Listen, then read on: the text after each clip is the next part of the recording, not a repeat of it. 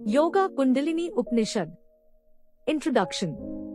The Yoga-Kundalini Upanishad is the 86th among the 108 Upanishads. It forms part of the Krishna Yajurveda. It deals with an exposition of Hatha and Lambika yogas. It concludes with an account of the non-qualified Brahman. The non-dual Brahman is the quest of all seekers. Though grouped among the minor Upanishads, the Yoga-Kundalini Upanishad is a very important work on Kundalini Yoga. It begins with an analysis of the nature of Chitta.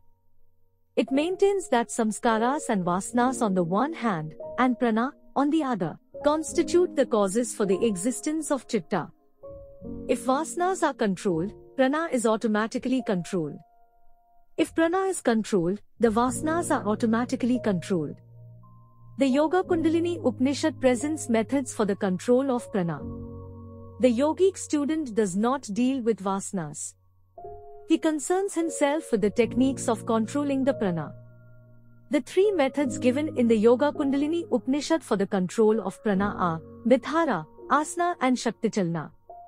These three methods are fully explained in the first chapter. Light, sweet and nutritious food forms the discipline of muladhara. The Padmasana and the Vajrasana are two important asanas used by the yogic student. Shaktichalna is arousing the Kundalini and sending it to the crown of the head. Kundalini can be aroused by a twofold practice. Saraswati Chalna and the restraint of prana are the two practices. The rousing of the Saraswati Nadi is Saraswati Chalna.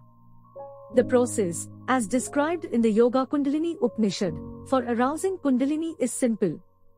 When a person exhales, the prana goes out 16 digits. In inhalation it goes in only 12 digits, thus losing 4. The Kundalini is aroused if one can inhale prana for 16 digits. This is done by sitting in Padmasana and when the prana is flowing through the left nostril and lengthening inwards 4 digits more. By means of this lengthened breath, the yogic student should manipulate the Saraswati Nadi and stir up the Kundalini Shakti with all his strength, from right to left, repeatedly.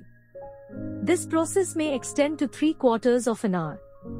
All this has been briefly and yet comprehensively described in the Yoga-Kundalini Upanishad. The most important result of shaking the Saraswati Nadi is that it cures the several diseases arising within the belly, and cleanses and purifies the system. After the practice of the Sahita Kumbhaka, the yogic student is initiated into the Keval Kumbhaka. These two types of Kumbhaka bring about the complete restraint of the prana. Surya Bheda Kumbhaka, Ujjayi Kumbhaka, Sitli and Bhastrika are the four divisions of the Sahita Kumbhaka. Surya Bheda Kumbhaka destroys the intestinal worms and the 4 kinds of evils caused by Vayu. Ujjayi purifies the body, removes diseases and increases the gastric fire. It also removes the heat caused in the head and the phlegm in the throat. Sitli cools the body. It destroys gulma, dyspepsia, pliha, consumption, bile, fever, thirst and poison. These forms of Sahita Kumbhaka purify and prepare the entire physiological organism for the arousal of the Kundalini Shakti and for the experience of the non-dual Brahman. Apart from bringing a number of wholesome physiological changes, Bhastrika Kumbhaka pierces the 3 knots or the granthis. The Yoga-Kundalini Upanishad then proceeds to prescribe the practice of the 3 bandhas for the yogic student. The process by which the downward tendency of the apna, breath, is forced up by the sphincter muscles of the anus is called the mulabandha. By this bandha the apna is raised up. It reaches the sphere of Agni or fire. Then the flame of the Agni grows long, being blown about by Vayu. In a heated state, Agni and Apna commingle with the prana. This Agni is very fierce. Through this fiery Agni, there arises in the body the fire that awakens and arouses the Kundalini, through its radiant heat. The aroused Kundalini makes a hissing noise, becomes erect and enters the whole of Brahmanadi. The yogins practice this mulabandha daily. In this aim of arousing the Saraswati Nadi and the Kundalini Shakti, the other 2 bandhas, viz. Udyana Bandha and the Jalandhara Bandha, also play the most significant part. After giving detailed knowledge of the techniques of the bandhas, the Yoga-Kundalini Upanishad explains the number of obstacles the yogic students encounter. The causes of the diseases in the body are 7. 1. Sleeping during the daytime. 2. Late vigils overnight. 3. Excess of sexual intercourse. 4. Moving amidst crowds. 5. The effect of unwholesome food. 6. Checking of the discharge of urine and feces. 7. Laborious mental operations with the prana. The mistake that the yogic student commits is that when diseases attack him, he erroneously attributes the diseases to his practice of yoga. This is the first obstacle in yoga. The yogic student begins to doubt as to the efficacy of the yoga sadhana. This is the second obstacle. Carelessness or a state of confusion is the third obstacle. Indifference or laziness is the fourth obstacle. Sleep is the fifth obstacle, and the sixth is the attachment to sense objects. The seventh obstacle is erroneous perception or delusion. The eighth is concern with worldly affairs. The ninth is want of faith. The 10th obstacle to yoga practice is want of the necessary aptitude for grasping the yoga truths. Earnest spiritual aspirants should avoid all these obstacles by means of a close investigation and great deliberation. Further on, the Upanishads describe the process and the manner by which the Kundalini is roused and taken to the Sahasrara by piercing through the granthis. When the awakened Kundalini moves upwards, the shower of nectar flows copiously. The yogi enjoys this, which keeps him away from all sensual pleasures. The yogi takes his stand upon the inner reality, the Atman. He enjoys the highest state of spiritual experience. He attains peace and is devoted only to the Atman. By the whole process of the Kundalini Yoga sadhana, the body of the yogi attains very subtle state of the spiritual consciousness. The yogi who has attained to samadhi experiences everything as consciousness. The yogi realizes the oneness of the macrocosm and the microcosm. Because the Kundalini Shakti has reached the Sahasrara Kamala or the thousand-petaled lotus and has become united with Siva, the yogi enjoys the highest avastha. This is the final beatitude. The chakras are centers of Shakti as vital force. These are the centers of Prana Shakti manifested by Pranavayu in the living body. Those aspirants who aspire to arouse the Kundalini Shakti to enjoy the bliss of union of Siva and Shakti through awakened Kundalini, and to gain the accompanying powers or siddhis, should practice Kundalini Yoga. To them, this Yoga-Kundalini Upanishad is of great importance. It equips them with a comprehensive knowledge of the methods and processes of the Kundalini Yoga, in which the Khetri Mudra stands prominent. The Kundalini yogi seeks to obtain both bhukti and mukti. He attains liberation in and through the world. Jnana Yoga is the path of asceticism and liberation. Kundalini Yoga is the path of enjoyment and liberation. The Hatha yogi seeks a body which shall be as strong as steel, healthy, free from suffering, and therefore, long-lived. Master of the body, the yogi is the master of life and death. His shining form enjoys the vitality of youth. He lives as long as he has the will to live and enjoys in the world of forms. His death is the death at will, Ichamrityu. The yogi should seek the guidance of an expert and skilled guru. The serpent power is the power which is the static support or adhra of the whole body and all its moving pranic forces. The polarity as it exists in, and as, the body is destroyed by yoga, which disturbs the equilibrium of bodily consciousness, which consciousness is the result of the maintenance of these two poles. In the human body, the potential pole of energy, which is the supreme power, is stirred to action. The Shakti is moved upward to unite with the Siva, the quiescent consciousness in the Sahasrara. By pranayama and other yogic processes, the static Shakti is affected and becomes dynamic. When completely dynamic, when Kundalini unites with Siva in the Sahasrara, the polarization of the body gives way. The two poles are united in one, and there is a state of consciousness called Samadhi. The polarization takes place in the consciousness. The body actually continues to exist as an object of observation to others. When the Kundalini ascends, the body of the yogi is maintained by the nectar which flow from the union of Shiva and Shakti in Sahasrara. Glory to Mother Kundalini who, through her infinite grace and power, kindly leads the sadhaka from chakra to chakra and illumines him and makes him realize his identity with the Supreme Brahman. The Yoga-Kundalini Upanishad attaches great importance to the search for and finding of right Guru. It insists upon revering the illumined Guru as God. Guru is one who has full self-illumination. He removes the veil of ignorance in the deluded individuals. The number of realized Gurus may be less in this Kali Yuga when compared with the Satya Yuga, but they are always present to help the aspirants. They are always searching for the proper adherents. The Yoga-Kundalini Upanishad gives a list of the obstacles to yoga practice. Some take to the practice of yoga, and later on, when they come across some obstacles in the way, they do not know how to proceed further. They do not know how to obviate them. Many are the obstacles, dangers, snares and pitfalls on the spiritual path. Sadhakas may commit many mistakes on the path. A guru who has already trodden the path and reached the goal is very necessary to guide them. One more important thing which you would find in many places in the Yoga-Kundalini Upanishad is the Sushumna Nadi. You must have a complete knowledge of this Nadi. Now, a word on Kundalini, the arousal of which is the immediate aim of the Kundalini Yoga. Kundalini, the serpent power or mystic fire, is the primordial energy or Shakti that lies dormant or sleeping in the muladhara chakra, the center of the body. It is called the serpentine or annular power on account of serpentine form. Chitta and the control of prana. 1. Chitta is the subconscious mind. It is the mind stuff. It is the storehouse of memory. Samskaras or impressions of actions are embedded here.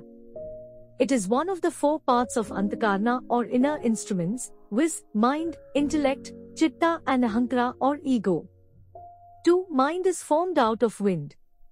So, it is fleeting like the wind. Intellect is formed out of fire. Chitta is formed out of water. Ego is formed out of earth. 3. Chitta has 2 causes for its existence, viz. Vasanas or subtle desires and the vibration of prana. 4. If one of them is controlled, the result is, both of them are controlled. Muladhara, asana and Shaktichalna. 5 of these 2, viz. Prana and Vasanas, the student of yoga should control prana by moderate food, muladhara, by asanas or yogic postures, and thirdly by Shaktichalna. 6. O Gautama, I shall explain the nature of these 3 disciplines. Listen with rapt attention. 7. The yogi should take sweet and nutritious food. He should fill half the stomach with food. He should drink water, 1/4 of the stomach. He should leave the 4/4 of the stomach unfilled in order to propitiate Lord Shiva, the patron of the yogins. This is moderation in diet. The Padma and Vajra asanas. 8. Placing of the right foot on the left thigh and the left foot on the right thigh is Padmasana. This posture is the destroyer of all sins.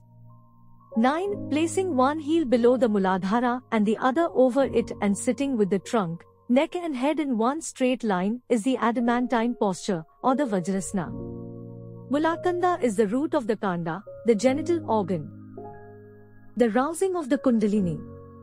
10. A wise yogi should take the Kundalini from the muladhara to the Sahasrara or the 1000-petaled lotus in the crown of the head. This process is called Shaktichalna. 11. The Kundalini should pass through the Swadhisthana chakra, the Manipura chakra in the navel, the Anahata chakra in the heart, the Vishuddha chakra in the throat, and the Agya chakra between the eyebrows or the Trikuti. 12. 2 things are necessary for the practice of Shaktichalna. One is the Saraswati Chalna and the other is the restraint of prana or the breath. The Saraswati Chalna. 13. Saraswati Chalna is the rousing of the Saraswati Nadi. Saraswati Nadi is situated on the west of the navel among the 14 Nadis. Saraswati is called Arundhati. Literally, it means that which helps the performance of good actions. 14. Through this practice of Saraswati Chalna and the restraint of the prana, the Kundalini, which is spiral, becomes straightened. 15. The Kundalini is roused only by rousing the Saraswati.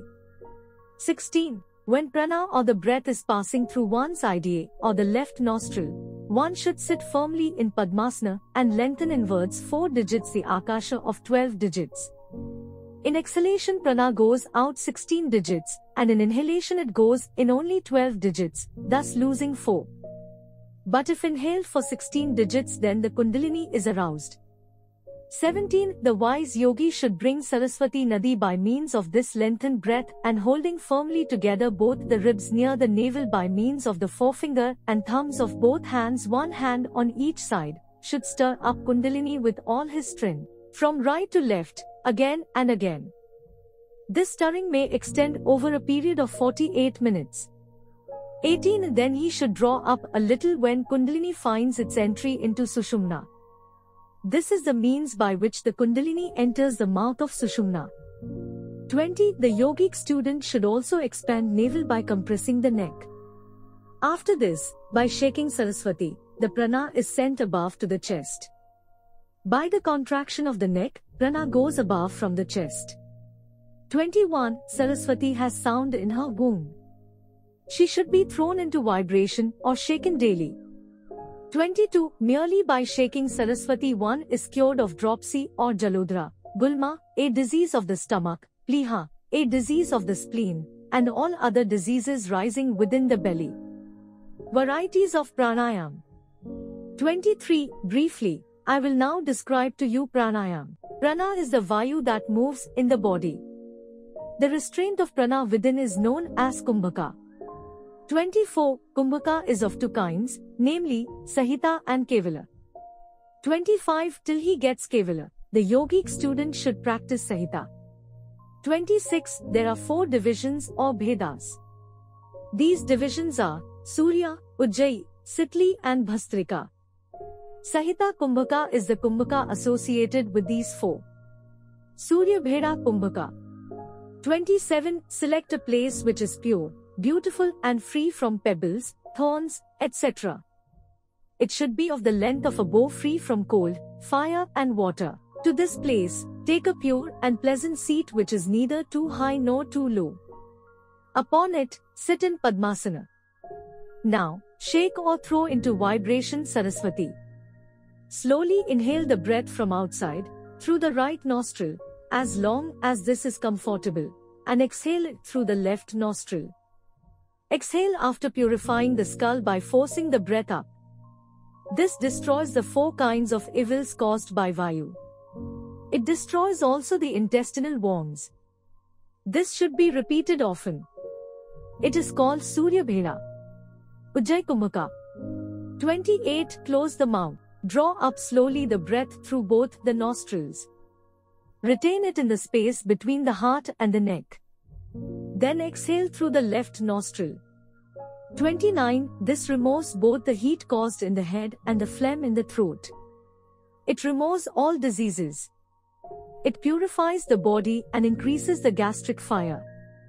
It removes all the evils arising in the nadis, jalodhara or dropsy, that is water in the belly, and dhatus. The name for this kumbhaka is Ujjayi. It can be practiced even when walking or standing.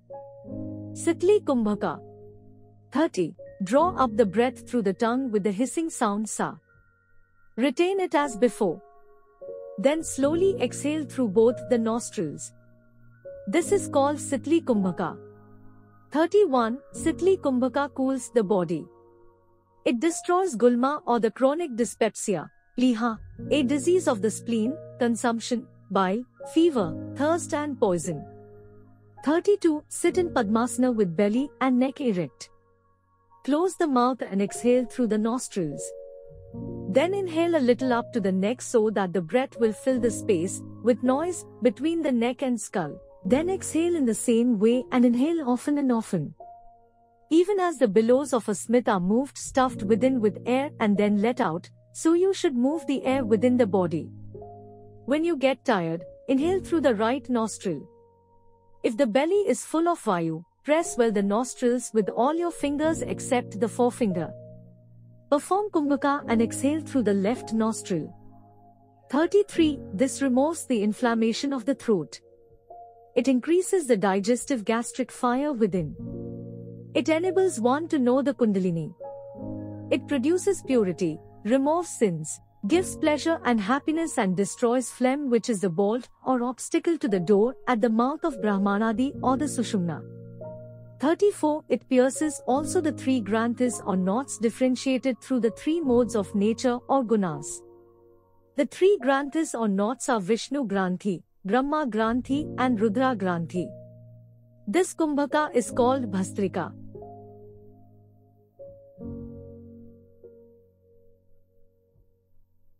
The three bandhas. 35. The yogic student should now practice the three bandhas. The three bandhas are the Mula Bandha, the Uddiyana Bandha and the Jalandhara Bandha. 36. Mula Bandha.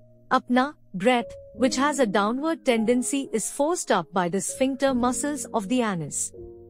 Mula Bandha is the name of this process. 37. When Apna is raised up and reaches the sphere of Agni, fire, then the flame of Agni grows long, being blown about by Vayu.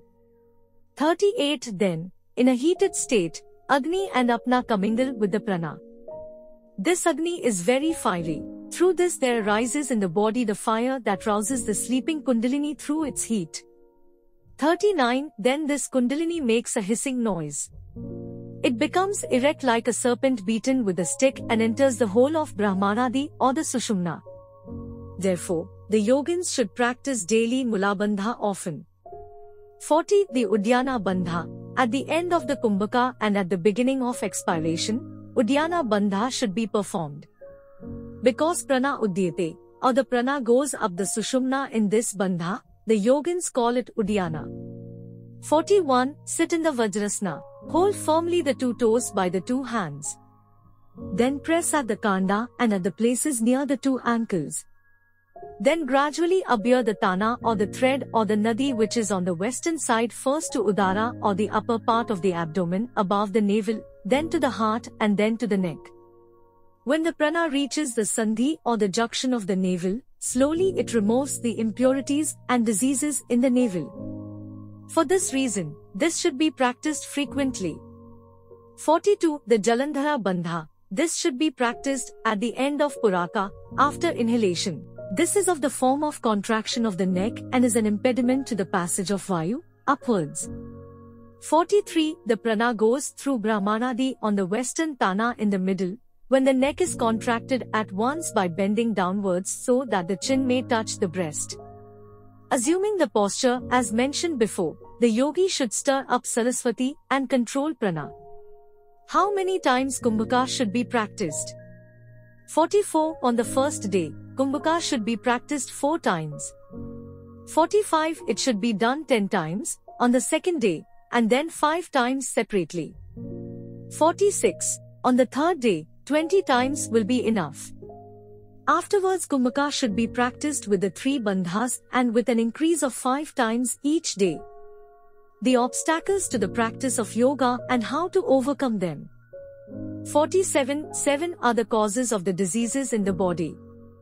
Sleeping during the daytime is the first, late vigils overnight is the second, excess of sexual intercourse the third, moving amidst crowds the fourth.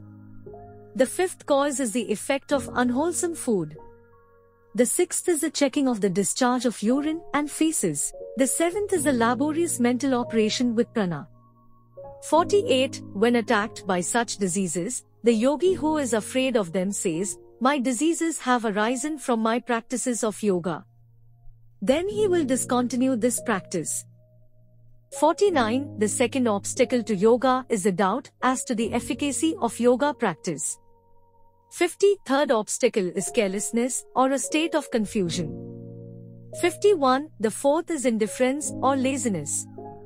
52. Sleep constitutes the 5th obstacle to yoga practice. 53. The 6th is not leaving the objects of senses. The 7th is the erroneous perception or delusion. 54. The 8th is sensual objects or concern with worldly affairs. The 9th is want of faith. The 10th is non-aptitude for understanding of the truths of yoga. The rousing of the Kundalini. 55. The intelligent practitioner of yoga should, by means of close investigation and great deliberation, avoid these 10 obstacles. 56. With the mind firmly fixed on the truth, the practice of pranayama should be performed daily. Then the mind takes its repose in the sushumna. The prana therefore never moves. 57. When the impurities of the mind are thus removed and prana is absorbed in the sushumna, one becomes a true yogin. 58. When the accumulated impurity, clogging the sushumna nadi, is completely removed and the passage of vital air through the sushumna is effected by performing kevala kumbhaka, the yogin forcibly causes the apna with the downward course to rise upwards by the contraction of the anus, mula bandha. 59. Thus raised up, the apna mixes with agni. Then they go up quickly to the seat of prana.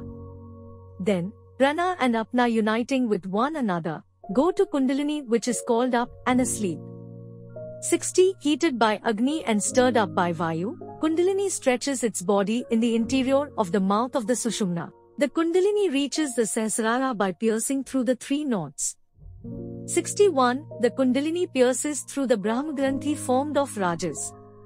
It flashes at once like lightning at the mouth of Sushumna. 62. Then Kundalini goes up at once through Vishnugranthi to the heart. Then it goes up through the Rudragranthi and above it to the middle of the eyebrows. 63. Having pierced this place, the Kundalini goes up to the mandala, sphere, of the moon. It dries up the moisture produced by the moon in the Anahata Chakra, which has 16 petals. 64. Through the speed of prana, when the blood is agitated, it becomes bile from its contact with the sun. Then it goes to the sphere of the moon. Here it becomes of the nature of pure phlegm. 65. When it flows there, how does the blood which is very cold become hot? 66. Since at the same time the intense white form of moon is rapidly heated, the agitated Kundalini moves upwards and the shower of nectar flows more copiously. 67. As a result of swallowing this, the chitta of the yogin is kept away from all sensual pleasures. The yogin is exclusively absorbed in the Atma, partaking of the sacrificial offering called nectar. He takes his stand in his own self. 68. He enjoys this highest state. He becomes devoted to the Atman and attains peace, the dissolution of prana and others. 69. The Kundalini then goes to the seat of the Sahasrara. It gives up the 8 forms of the Prakriti: earth, water, fire, air, ether, mind, intellect, and egoism. 70. After clasping the I, the mind, the prana and the others in her embrace, the Kundalini goes to Siva and clasping Siva as well, dissolves herself in the Sahasrara. 71. Thus Rajashukla, or the seminal fluid which rises up, goes to Siva along with Marut or the Vayu. Prana and Apna, which are always produced, become equal. 72. Prana flows in all things, big and small, describable or indescribable, as fire in gold. The breath also dissolves itself. 73. Born together of the same quality, the prana and the apna also dissolve themselves in the presence of Siva in the Sahasrara. Having reached an equipoise condition, they no longer go up or down. 74. Then the yogi thrives with the prana spread outward in the form of attenuated elements or in the mere remembrance of it, the mind having been reduced to the form of faint impressions and the speech having remained only in the form of recollection. Experiencing everything as consciousness during samadhi. 76. The body of the yogi attains very subtle state of the pure Brahman. By causing the body made of the elements to be absorbed in a subtle state in the form of the Paramatman or the Supreme Deity, the body of the yogi gives up its impure corporal state. 77. That alone is the truth underlying all things, which is released from the state of non-sentience and is devoid of impurities. 78. That alone which is of the nature of the absolute consciousness, which is of the character of the attribute I of all beings. The Brahman, the subtlest form of that alone, is the truth underlying all things. 79. The release from the notion that the Brahman is qualified, the delusion about the existence or non-existence of anything apart from the Brahman, which should be annihilated, an experience such as these that remain, that the yogi should know as the Brahman. Simultaneously with the drawing of such knowledge of the form of the Atman, the liberation is attained by him. 80. When such is not the case, only all kinds of absurd and impossible notions arise. The rope serpent and such other absurd notions, brought about by delusion, take their rise. Absurd notions like the notion which men and women have, of silver, in the shell of the pearl oyster, arise. 81. The yogi should realize the oneness of the Visvatman and others up to the Turiya. He should realize the oneness of the microcosm with the Virat Atman and others, up to the Turiya, of the macrocosm, also of the Linga with the Sutratman, of the self with the unmanifested state, of the Atman manifested in oneself with the Atman of consciousness. The Samadhi Yoga. 82. The Kundalini Shakti is like a thread in the lotus. It is resplendent. It is biting with its mouth, the upper end of its body, at the root of the lotus, the Mulakanda or the Muladhara.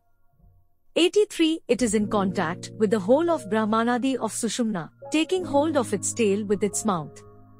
84. Seated in Padmasana, if a person who has accustomed himself to the contraction of his anus, Mula Bandha, makes the Vayu go upwards with the mind intent on Kumbhaka, the Agni comes to the Swadhisthana flaming, owing to the blowing of Vayu. 85. From the blowing of Vayu and Agni, Kundalini pierces open the Brahm Granthi. It then pierces open the Vishnu Granthi. 86. Then the Kundalini pierces the Rudra Granthi. After that, it pierces all the 6 lotuses or the plexus. Then the Kundalini Shakti is happy with Siva in Sahasradala Kamala, the 1000-petaled lotus. This should be known as the highest avastha or the state. This alone is the giver of final beatitude. Thus ends the first chapter. The Khetri Vidya. 1. Now, then, a description of the science called Khetri. 2. He who has duly mastered this science is freed from old age and death in this world. 3. Knowing this science, O sage, one who is subject to the pains of death, disease and old age, should make his mind firm and practice Khetri. 4. He who has gained a knowledge of the Khetri from books, from the exposition of the meaning of the same, and who has by recourse to its practice, gained a mastery of this science, becomes the destroyer of old age, death and disease, in this world. 5. Such a master, one should approach for shelter. From all points of view, one should look upon him as his guru. 6. The science of Khetri is not easily accessible. Its practice is not easily attainable.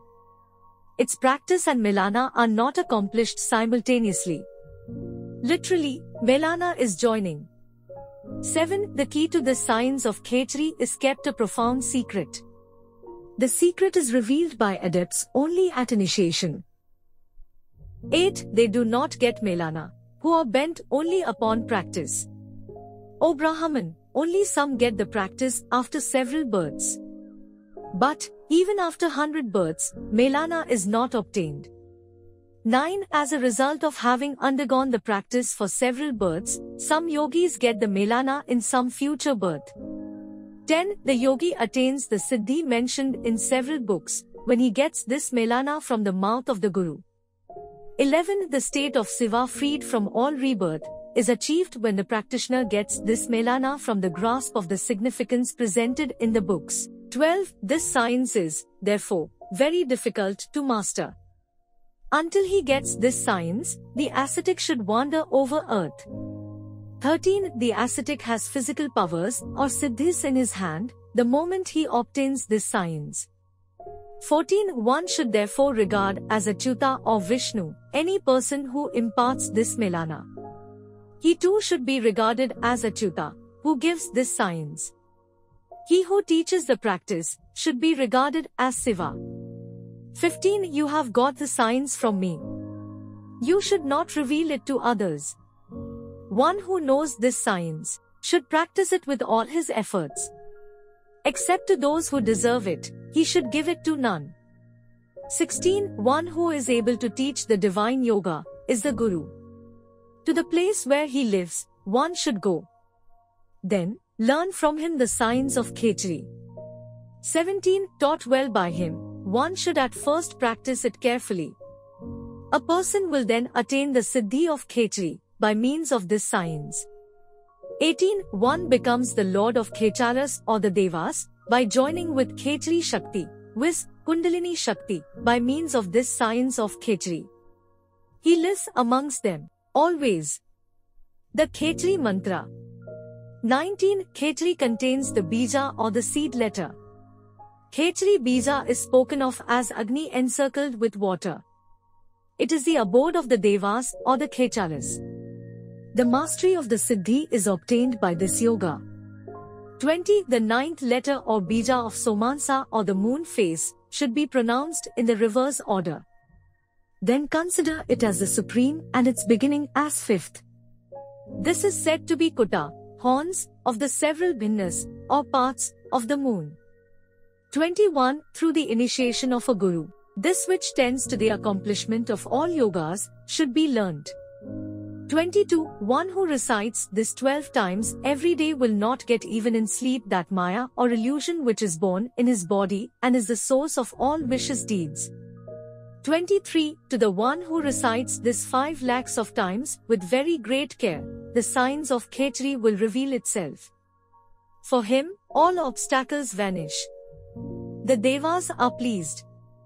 Without doubt, the destruction of the grayness of hair and wrinkles, Valipalita, will take place.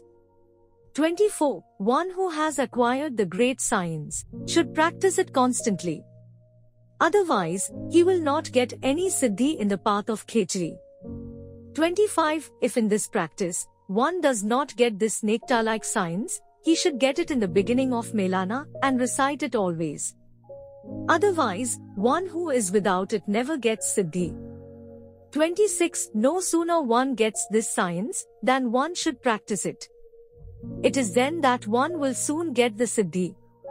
27. The 7 syllables Hrim, Bham, Sam, Pam, Fam, Sam and Ksham constitute the Khetri mantra. The cutting of frenum lingui. 28. A knower of the Atman, having drawn out the tongue from the root of the palate, should in accordance with the advice of his guru, clear the impurities of the tongue for 7 days. 29. He should take a sharp, oiled and cleansed knife which resembles the leaf of the plant Snuhi, the milkhead plant, and should cut for the space of a hair, the frenum lingui. He should powder sandhava or the rock salt and patya or the sea salt and apply it to that place. 30. On the 7th day, he should again cut for the space of a hair. Thus, with great care, he should continue it always, for the span of 6 months. 31. The root of the tongue, fixed with veins, ceases to be in 6 months. Then the yogi who knows timely action should encircle with cloth the tip of the tongue, the abode of Vagishwari or the deity presiding over speech, and should draw it up. The tongue reaches the Brahmanandra. 32. O sage, again by daily drawing it up for 6 months, it comes as far as the middle of the eyebrows and obliquely up to the opening of the ears. By gradual practice, it goes up to the root of the chin. 33. Then, with ease it goes up to the end of the hair of the head. In 3 years, it goes up obliquely to Sakha, some part below the skull, and downwards to the well of the throat. 34. It occupies Brahmanandra in another 3 years. Without doubt, it stops there. Crosswise it goes up to the top of the head and downwards to the well of the throat. Gradually it opens the great adamantine door in the head. 35. One should perform the 6 sangas or parts of the Khetri Bija mantra by pronouncing it in 6 different intonations. In order to attain all the siddhis, one should do this. 36. Karanyasa or the motions of the fingers and hands in the pronunciation of the mantras should be done gradually. Karanyasa should never be done all at a time, because the body of one who does it all at once will soon decay. O best of the sages, little by little it should be practiced. 37. One should, when the tongue goes to the Brahmarandra through the outer path, place the tongue after moving the bolt of Brahma. The bolt of Brahma cannot be mastered by the Devas. 38. On doing this with the point of the finger for 3 years, the yogi should make the tongue enter within. It enters the Brahmadvara or hole. On entering the Brahmadvara, one should practice well. 39. Even without Mathana, some wise yogis attain Siddhi. He also accomplishes it without Mathana, who is versed in Khechri mantra. One reaps the fruit soon by doing japa and Mathana. 40. The yogi should restrain his breath in his heart by connecting a wire made of gold, silver or iron with the nostrils by means of a thread soaked in milk. Sitting in a convenient posture, with his eyes concentrated between his eyebrows, he should perform Mathana slowly. 41. The state of Mathana becomes natural like sleep in children, within 6 months. It is not advisable to do Mathana always. It should be done once only in every month. The Urdhva Kundalini Yoga. 42. A yogi should not revolve his tongue in the path. 12 years of this practice will surely give the Siddhi to the yogi. Then the yogi perceives the entire universe in his body as not being different from the Atman. 43. Chief of Kings, this path of the Urdhva Kundalini or the higher Kundalini conquers the macrocosm. Here ends the second chapter. Melana Mantra. 1. Melan Mantra. Hreem, Bham, Sam, Sham, Fam, Sam and Ksham. 2. The lotus-born Brahma said, among new moon, the first day of the lunar fortnight and full moon, O Shankara, which is spoken of as the mantra sign. In the first day of lunar fortnight and during new moon and full moon days, it should be made firm. There is no other way or time. Sense objects, manas and bandhana. 3. Through passion, a person longs for an object. He is infatuated with passion for objects. These two one should leave. The Niranjana or the stainless should be sought after. All that one thinks is favorable to oneself should be abandoned. 4. The yogin should keep the manas in the midst of Shakti, and the Shakti in the midst of manas. He should look into manas by means of manas. It is then that he leaves even the highest stage. 5. Manas alone is the bindu. It is a cause of creation and preservation. 6. Like curd from milk, it is only through manas that bindu is produced. The organ of manas is not that which is situated in the middle of bandhana. Bandhana is there where Shakti is between the sun and the moon. The entry into the Sukha Mandala. 7. The yogi should stand in the seat of bindu and close the nostrils, having known Sushumna and its bheda or piercing and making the Vayu go in the middle. 8. After knowing Vayu, the above-mentioned bindu and the Sattva Prakriti as well as the 6 chakras, one should enter the sphere of happiness, Sasarara or the Sukha Mandala. The 6 chakras. 9. There are 6 chakras. Muladhara is in the anus. Svadhisthana is near the genital organ. Manipurka is in the navel. Anahata is in the heart. 10. The Vishuddhi chakra is at the root of the neck. The 6th chakra, the Agya, is in the head, between the 2 eyebrows. 11. After gaining a knowledge of these 6 mandalas or spheres, one should enter the Sukh Mandala, drawing up the Vayu and sending it upwards. 12. He becomes one with Brahmanda, the macrocosm, who practices thus the control of Vayu. Vayu, Bindu, Chitta, and Chakra should be mastered by him. Abhyasa and Brahma Janana. 13. Through Samadhi alone, the yogis attain the nectar of equality. 14. Without the practice of yoga, the lamp of wisdom does not arise, even as the fire latent in the sacrificial wood does not appear without churning. 15. The fire in a vessel does not shed light outside. But, when the vessel is broken, its light appears without. 16. One's body is called the vessel. The seat of that is the light or the fire within. When, through the words of a guru, the body is broken, the light of Brahmajna becomes resplendent.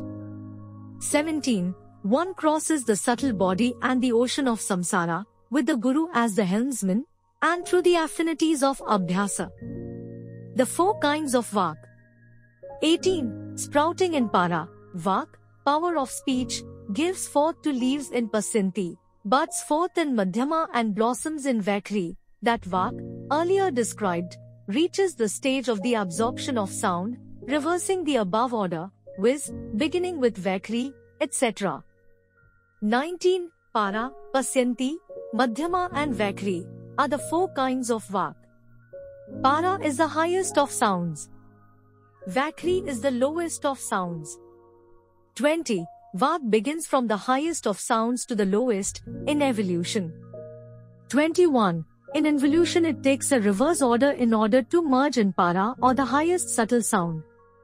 22. Anyone who thinks that the one who is the great lord of that vak, the undifferentiated, the illuminator of that vak is the self, such a person who thinks over thus, is never affected by words, high or low, good or bad. The absorption in Paramatman. 23. Through the absorption of their respective upadhis or vehicles, all these in turn are absorbed in the Pratyagatma, the three aspects of consciousness, Visva, Tesa, and Prajna in man, the three, Virat, Hiranyagarbha, and Ishvara in the universe, the egg of the universe, the egg of man, and the seven worlds. 24. Heated by the fire of Janana, the egg is absorbed with its Karana or cause, into Paramatman or the universal self. It becomes one with Parabrahman. 25. It is then neither steadiness nor depth, neither light nor darkness, neither describable nor distinguishable. That alone remains, which is the Venus or the Saturday. The essential nature of man. 26. Like a light in a vessel, the Atman is within the body, thus one should think. 27. Atman is of the dimensions of a thumb. It is a light without smoke. It is without form. It is shining within the body. It is undifferentiable and immortal. 28. The first three aspects of consciousness refer to the gross, subtle and Karana bodies of man. The second three aspects of consciousness refer to the three bodies of the universe. 29. In his formation, man is and appears as an egg, even as the universe is and appears as an egg. 30. During the states of waking, dreaming and dreamless sleep, the Vijnana Atma which dwells in this body is deluded by Maya. 31. But, after many births, owing to the effect of good karma, it wishes to attain its own essential state. 32. The inquiry sets in. Who am I? How has this stain of mundane existence come to me? In the dreamless sleep, what becomes of me who am engaged in business during both the states, waking and dreaming?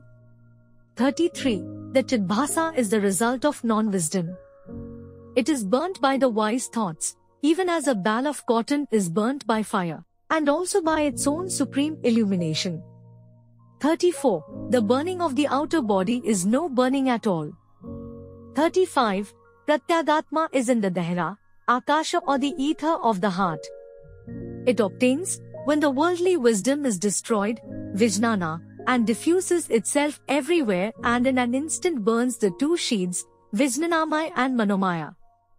Then, it is he himself that shines always within. It shines like a light within a vessel. 36. Till sleep and till death, the Muni who contemplates thus should be known as a Jivan Mukta. Videha Mukti. 37. He has done what ought to be done. Therefore, he is a fortunate person. 38. Such a person attains Videha Mukti, having given up even the state of Jivan Mukti, 39. No sooner the body wears off, than he obtains the emancipation in a disembodied state, Videha Mukti. The state, as if of moving in the air, he gains.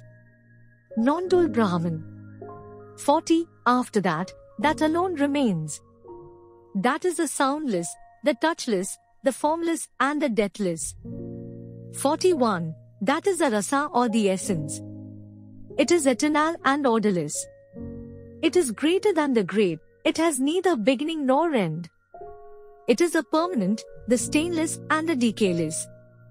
Thus ends the Yoga-Kundalini Upanishad. Kundalini Yoga. The yogin who works for liberation does so through Kundalini Yoga, which gives both enjoyment and liberation.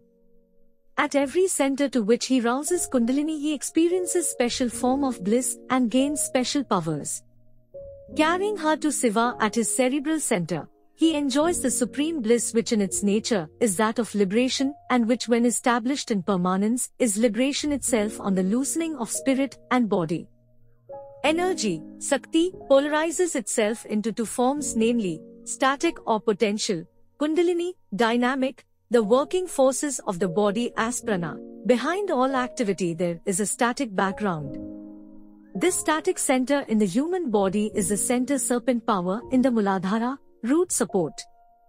This static Shakti is affected by pranayama and other yogic processes and becomes dynamic. Thus when completely dynamic, that is when Kundalini unites with Siva in the Sahasrara, the polarization of the body gives way. The two poles are united in one and there is a state of consciousness called Samadhi. The polarization, of course, takes place in consciousness. The body actually continues to exist as an object of observation to others. It continues its organic life. But man's consciousness of his body and all other objects is withdrawn because the mind has ceased so far as his consciousness is concerned, the function having been withdrawn into its ground, which is consciousness. When awakened, Kundalini Shakti ceases to be a static power which sustains the world consciousness, the content of which is held only so long as she sleeps. And when once set in movement, Kundalini is drawing to that other static center in the thousand-petaled lotus, Sahasrara, to attain union with the Siva consciousness, or the consciousness of ecstasy beyond the world of forms. When Kundalini sleeps, man is awake to this world. When she wakes, he sleeps, I loses all consciousness of the world and enters the causal body. In yoga, he passes beyond to formless consciousness. Pranayama for awakening Kundalini. When you practice the following: concentrate on the muladhara chakra at the base of the spinal column, which is triangular in form and which is the seat of the Kundalini Shakti. Close the right nostril with your right thumb. Inhale through the left nostril till you count 3 ohms slowly. Imagine that you are drawing the prana with the atmospheric air. Then close the left nostril with your little and ring fingers of the right hand. Then retain the breath for 12 ohms. Send the current down the spinal column straight into the triangular lotus, the muladhara chakra. Imagine that the nerve current is striking against the lotus and awakening the Kundalini. Then slowly exhale through the right nostril, counting 6 ohms. Repeat the process from the right nostril as stated above, using the same units and having the same imagination and feeling. This pranayama will awaken the Kundalini quickly. Do it 3 times in the morning and 3 times in the evening. Increase the number and time gradually and cautiously according to your strength and capacity. In this pranayama, concentration on the muladhara chakra is the important thing. Kundalini will be awakened quickly if the degree of concentration is intense and if the pranayama is practiced regularly. Kundalini pranayama. In this pranayama, the bhavana is more important than the ratio between puraka, kumbhaka and rechaka. Sit in Padma or Siddha asana facing the east or the north. After mentally prostrating to the lotus feet of the Satguru and reciting stotras in praise of God and Guru, commence doing this pranayama, which will easily lead to the awakening of the Kundalini. Inhale deeply without making any sound. As you inhale, feel that the Kundalini lying dormant in the muladhara chakra is awakened and is going up from chakra to chakra. At the conclusion of the puraka, have the bhavana that the Kundalini has reached the Sahasrara. The more vivid the visualization of chakra after chakra, the more rapid will be your progress in this sadhana. Retain the breath for a short while. Repeat the pranav or your Ishta mantra. Concentrate on the Sahasrara chakra. Feel that by the grace of Mother Kundalini, the darkness of ignorance enveloping your soul has been dispelled. Feel that your whole being is pervaded by light, power and wisdom. Slowly exhale now. And, as you exhale, feel that the Kundalini Shakti is gradually descending from the Sahasrara and from chakra to the muladhara chakra. Now begin the process again. It is impossible to extol this wonderful pranayama adequately. It is the magic wand for attaining perfection very quickly. Even a few days' practice will convince you of its remarkable glory.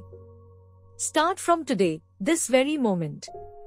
May God bless you with joy, bliss and immortality. Lambika Yoga. Practice of Khetri Mudra is Lambika Yoga. The technique of the mudra is explained below. He who practices this mudra will have neither hunger nor thirst. He can walk in the sky. This yoga is beset with difficulties. This is a very difficult yoga. It has to be learnt under a developed yogi guru who has practiced this yoga for a long time and attained full success. It is kept secret by yogis. It confers great siddhis or powers. It is a great help to control the mind. He who has attained success in this mudra will have neither hunger nor thirst. He can control his prana quite easily. Khetri Mudra, Yoni Mudra or Shanmukhi Mudra, Sambhavinchi Mudra, Aswini Mudra, Mahamudra and Yoga Mudra are the important mudras. Among these mudras, Khetri Mudra is the foremost. It is the king of the mudras. Mudra means a seal. It puts a seal to the mind and prana. Mind and prana come under the control of a yogi. Khetri Mudra consists of two important kriyas viz, Chedan and Dohan. The lower part of the front portion of the tongue, the frenum lingua, is cut to the extent of a hair's breadth with a sharp knife once in a week. Afterwards, powder of turmeric is dusted over it. This is continued for some months. This is Chedan. Afterwards, the yogic student applies butter to the tongue and lengthens it daily. He draws the tongue in such a way that it is similar to the process of milking the udder of a cow. This is Dohan. When the tongue is sufficiently long, it should touch the tip of the nose. The student folds it, takes it back, and closes the posterior portion of the nostrils. Now he sits and meditates. The breath stops completely. For some, the cutting and the lengthening of the tongue is not necessary. They are born with a long tongue. He who has attained perfection in this mudra becomes a walker in the sky. Queen Chudla had this siddhi or power. He who has purity and other divine virtues, who is free from desire, greed and lust, who is endowed with dispassion, discrimination and strong aspiration or longing for liberation will be benefited by the practice of this mudra. The mudra helps the yogi to get himself buried underneath the ground. Yoga, Yoga is a perfect practical system of self-culture. Yoga is an exact science. It aims at the harmonious development of the body, the mind and the soul. Yoga is the turning away of the senses from the objective universe and the concentration of the mind within. Yoga is eternal life in the soul or spirit. Yoga aims at controlling the mind and its modifications. The path of yoga is an inner path whose gateway is your heart. Yoga is the discipline of the mind, senses and physical body. Yoga helps in the coordination and control of the subtle forces within the body. Yoga brings in perfection, peace and everlasting happiness. Yoga can help you in your business and in your daily life. You can have calmness of mind at all times by the practice of yoga. You can have restful sleep. You can have increased energy, vigor, vitality, longevity and a high standard of health. Yoga transmutes animal nature into divine nature and raises you to the pinnacle of divine glory and splendor. The practice of yoga will help you to control the emotions and passions and will give you power to resist temptations and to remove the disturbing elements from the mind. It will enable you to keep a balanced mind always and remove fatigue. It will confer on you serenity, calmness, and wonderful concentration. It will enable you to hold communion with the Lord and thus attain the summum bonum of existence. If you want to attain success in yoga, you will have to abandon all worldly enjoyments and practice tapas and brahmacharya. You will have to control the mind skillfully and tactfully. You will have to use judicious and intelligent methods to curb it. If you use force, it will become more turbulent and mischievous. It cannot be controlled by force. It will jump and drift away more and more. Those who attempt to control the mind by force are like those who endeavor to bind a furious elephant with a thin silken thread. A guru or preceptor is indispensable for the practice of yoga. The aspirant in the path of yoga should be humble, simple, gentle, refined, tolerant, merciful, and kind. If you have a curiosity to get psychic powers, you cannot have success in yoga. Yoga does not consist in sitting cross-legged for 6 hours or stopping the pulse, or beating of the heart or getting oneself buried underneath the ground for a week or a month.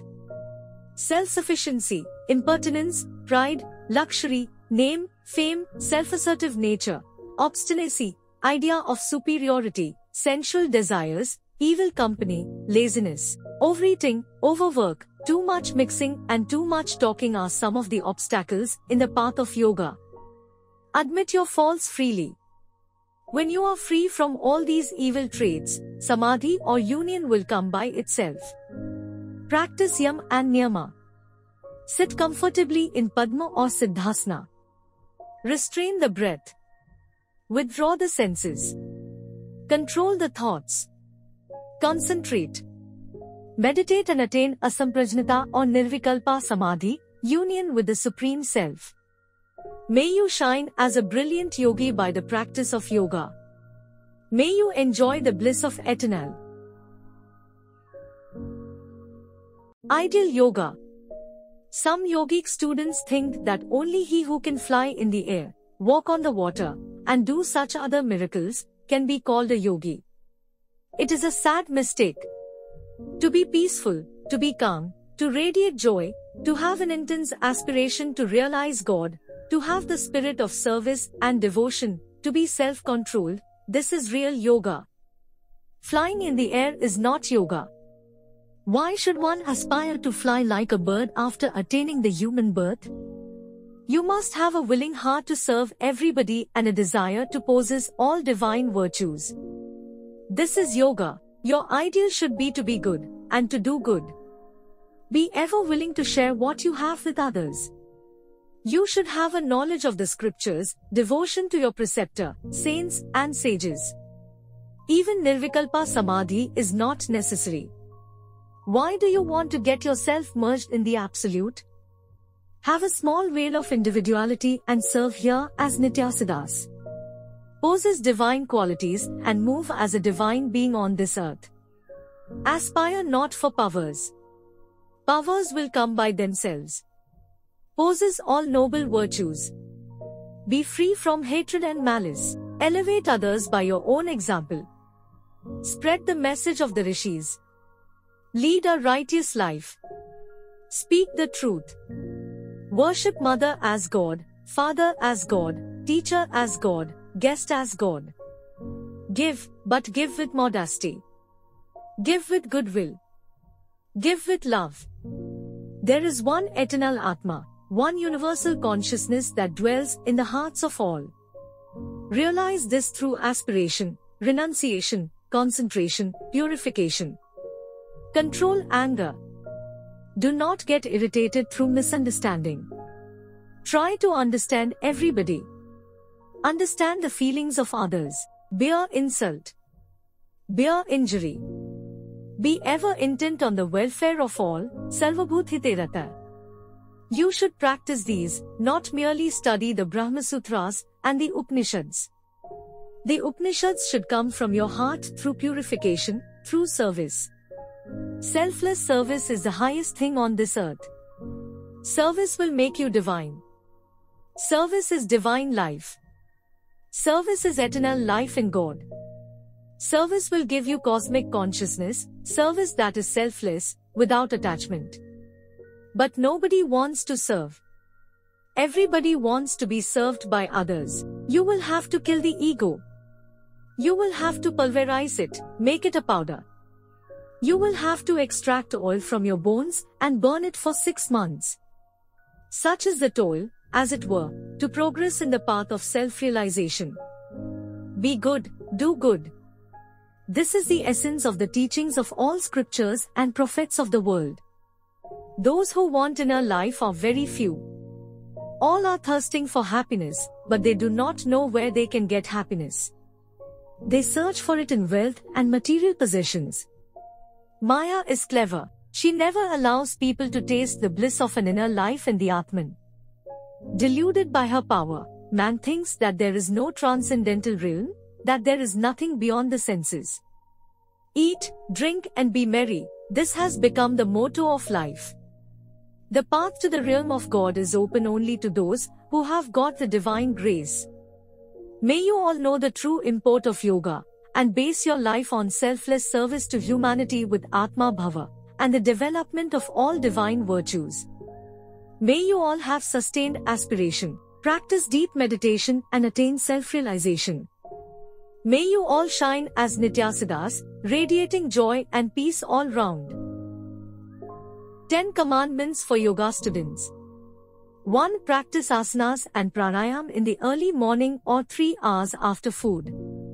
2. Offer prayers to Guru and God before commencing the practice. 3. Take sattvic food. Avoid hot, pungent, sour articles of food and stimulants like tea, coffee, etc. 4. Keep a clean room under lock and key. Let it be well ventilated, cool, free from insects and from other sources of disturbance. 5. Observe strict brahmacharya. Avoid unnecessary talks. 6. Reduce your wants. Develop contentment. 7. Take bath before the practice. If that is not possible, have a wash before and bath at least half an hour after the practice. 8. Sit facing east or north. 9. Be regular and systematic in your practice. 10. Obey your Guru implicitly in all respects. Yoga and its consummation. Yoga is the art of uniting the individual soul with the Supreme Soul, of uniting the Kundalini Shakti lying dormant in the muladhara chakra with Shiva in the Sahasrara chakra. By convention, all practices that help the attainment of this goal are also called yoga. Vedanta says that the individual soul is enveloped by 5 sheaths: Annamaya Kosha, the gross body; Pranamaya Kosha, vital sheath; Manomaya Kosha, the mind; Vijnanamaya Kosha, the intellect; and Anandamaya Kosha, the bliss sheath or the ignorance that immediately veils the self, and that the goal of life, viz., self-realization, is attained by negating the 5 sheaths and piercing the veil of ignorance. When do we regard a particular part or organ of the body as perfectly healthy? When we are not made aware of that organ. The ear is in perfect health when we are not aware that that organ exists. If there is pain, we are conscious of its presence. In order to transcend the 5 sheaths, therefore, they must all be free from afflictions. Yoga helps you to do that. The purificatory kriyas of Hatha Yoga and asanas ensure health of the body and free it from ailments. Pranayama revitalizes the vital sheath. Pratyahara, withdrawal of the rays of the mind and restraining them from flowing outwards, and dharana, concentration, strengthen the mind. Meditation brings about a happy blending of the intellect and intuition, and the yogi's intelligence becomes intuitive. Samadhi illumines the soul and reveals the self by piercing the veil of ignorance. This is yoga, the perfect system of all-round self-culture. But no one can embark on this noble enterprise without preparing the vessel. Yamniyama, or the canons of right conduct, ensure this. One who has not controlled his senses, who is not truthful, kind, compassionate, and pure, cannot make any progress in sadhana. Energy leaks out through all the avenues of his body. His vital sheath is debilitated. His mind is completely extroverted. His intellect is dull. His soul is enveloped in dense darkness. Meditation for such a man is only a dream. Therefore, I insist on all spiritual aspirants that they should 1. Engage themselves in Nishkama Karma Yoga for self-purification and cultivation of virtues, and 2. Practice as much japa as possible in order to earn His grace.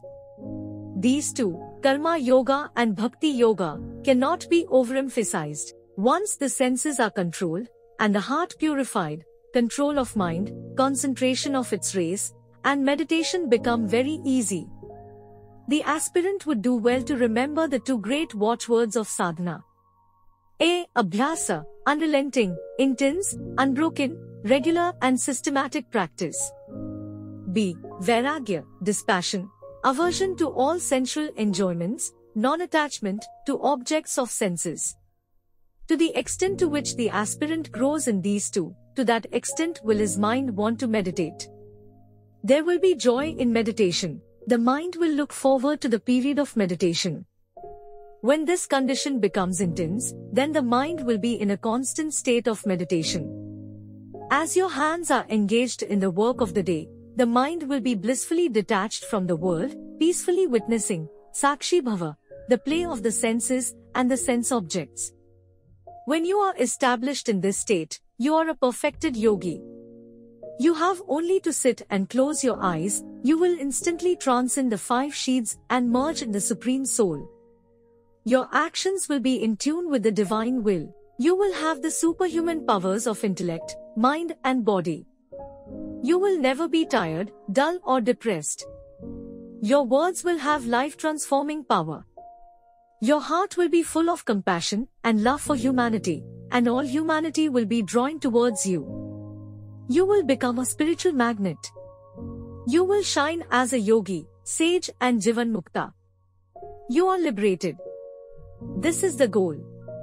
May God bless you.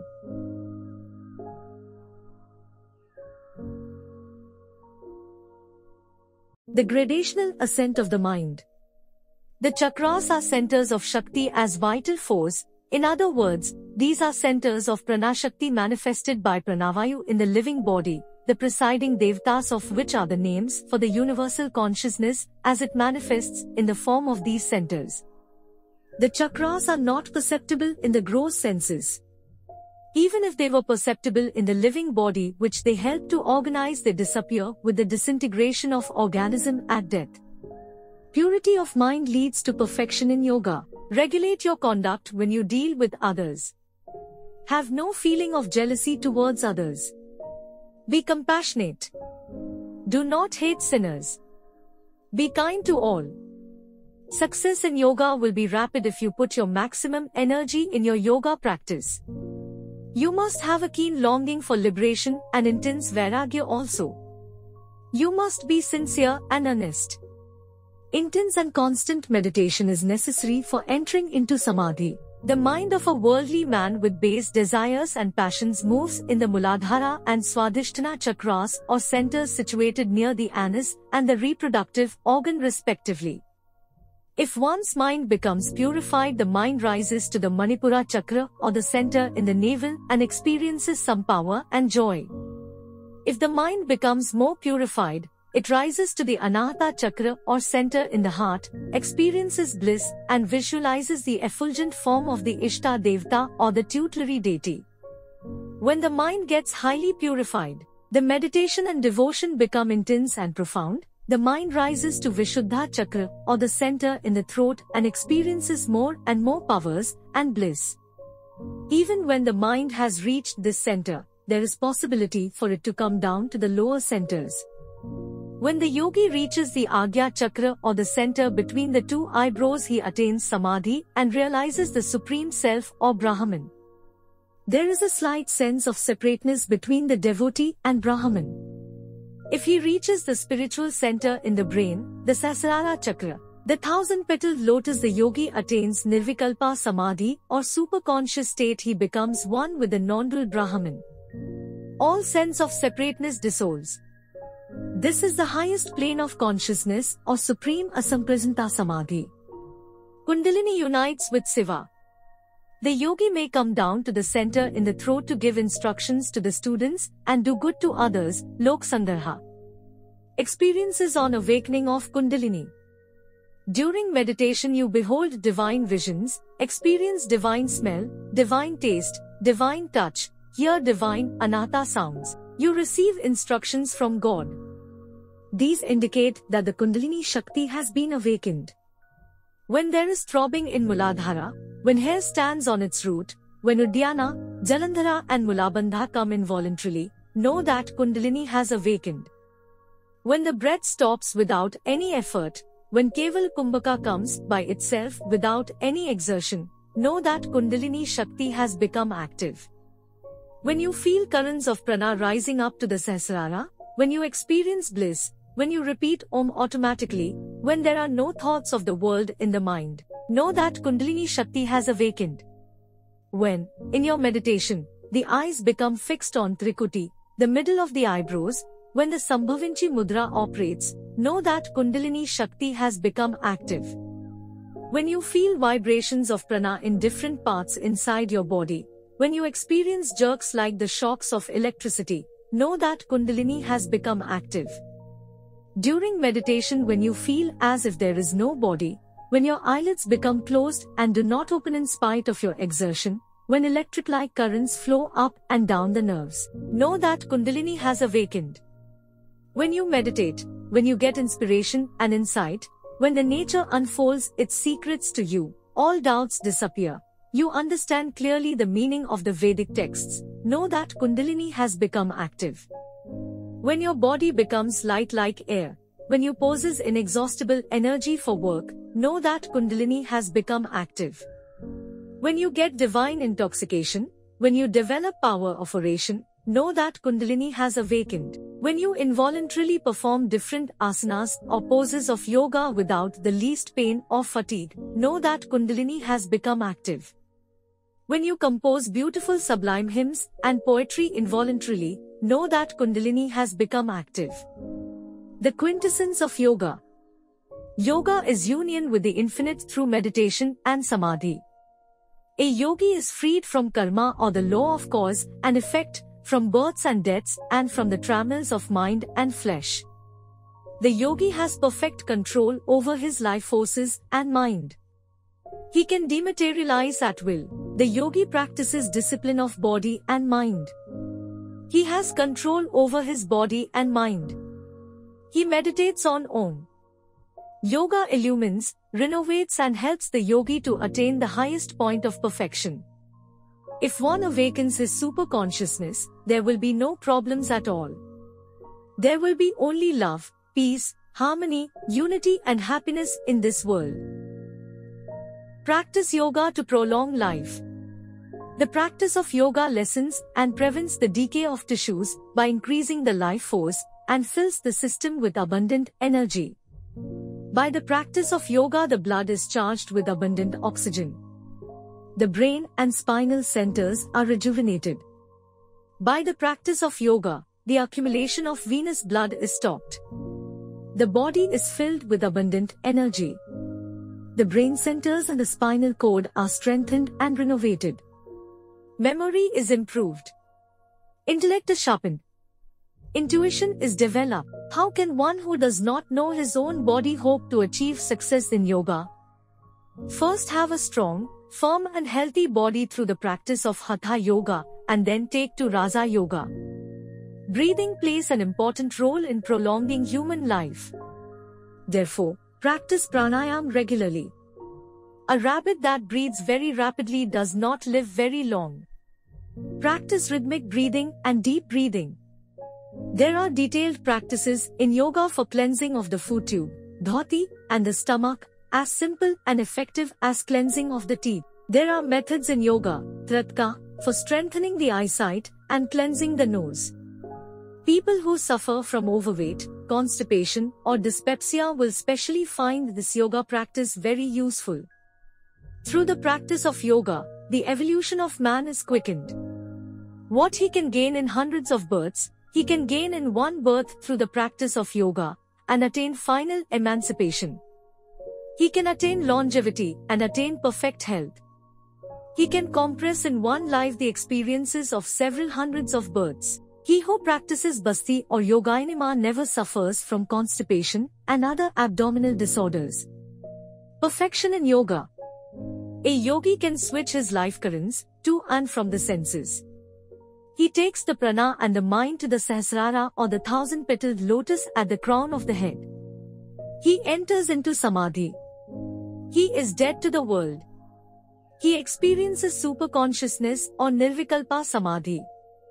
He is in blissful union with the Lord.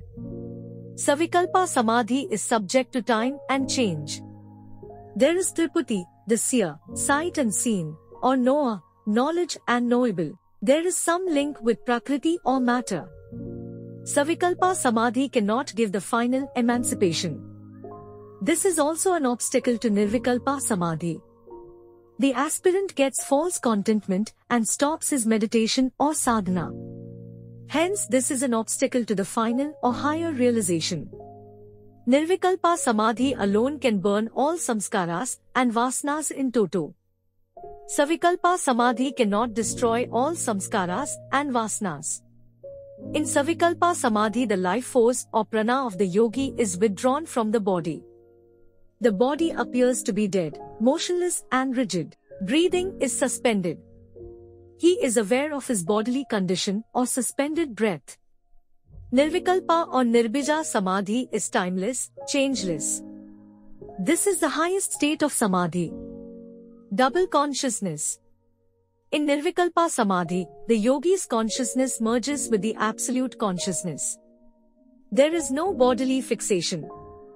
In his ordinary waking consciousness, even in the midst of worldly duties, he is in communion with the Supreme Consciousness. He has double consciousness. The crow has one eyeball, but two sockets. It turns the eyeballs, now to one socket and afterwards to the other socket. Even so, the yogi has double consciousness. Wise guidance for sure success. The practice of yoga should be gradual and step by step. Extremes are to be avoided. No sudden and violent methods should be employed. Common sense is an essential part of yoga. Boldness is also equally essential. Fickle-mindedness will not do on the path of yoga. Vacillation and oscillation will retard progress and result in stagnation. Reflect gradually and choose a method. Choose a method and stick to it and persevere in it continuously. This nishtha is necessary.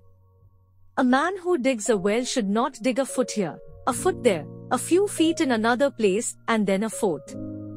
If he does this, he will not find water even after digging in 50 places. Once a spot is chosen, he must dig on and on in the same place and lo, he will reach the water. Even so in yoga, one teacher, one path, one method, one master, one idea, and one pointed faith and devotion, all the above make up the secret of success in spiritual life. Practice of yoga asanas. 1. The practice of yoga asanas helps to prevent disease and maintain a high standard of health, vigor and vitality. It cures many diseases. 2. It is conducive to higher intellectual and spiritual attainment and provides a coordinated system of health for all people. 3. There are as many asanas as there are living creatures. 4. Siddha, Padma, Swastika, Sukha are the 4 chief meditation postures. 5. Sirshasana, Sarvangasana, Halsana, Paschimottanasana confer wonderful health and cure many diseases. 6. The practice of asanas is always accompanied by pranayama and japa of mantra. 7. Moderation in diet and observance of brahmacharya are necessary for realizing the maximum benefits of the practice of asanas. A yogi should always avoid fear, anger, laziness, too much sleep or walking, and too much food or fasting. 8. Regularity in the practice of asanas is of paramount importance. 9. Lakhs of people have derived real benefit from the practice of yoga asanas. 10. Even in Europe and America, many have taken to the practice of yoga asanas. 11. Several schools of yoga in the West and India, Hong Kong, Indonesia, Australia, Denmark, Holland, show a record to prove the therapeutic value of the asanas. 12. I have written several books on yoga asanas. 1. Yoga asanas. 2. Hatha yoga. 3. Yogic home exercises. 4. Radiant health through yoga. 5. Practical guide to students of yoga, and a number of other books like 1. Easy steps to yoga. 2. Yoga in daily life. 3. Practical lessons in yoga, etc. contain lessons in yoga asanas and pranayama. 13. This system costs nothing. It is inexpensive. It is simple. It is specially suited for the people of the whole world at large. 14. Even women can practice it with great advantage to themselves. Irrespective of age, all can join in the practice of yoga asanas. 15. The benefit of yoga asanas should be made available to every family in the whole world. Doctors' bills can be saved. 16. Ethical culture, practice of divine virtues, a rigorous discipline of the mind, spiritual culture, and meditation are also very necessary for attaining integral perfection. Asanas and pranayams are only a part of yoga,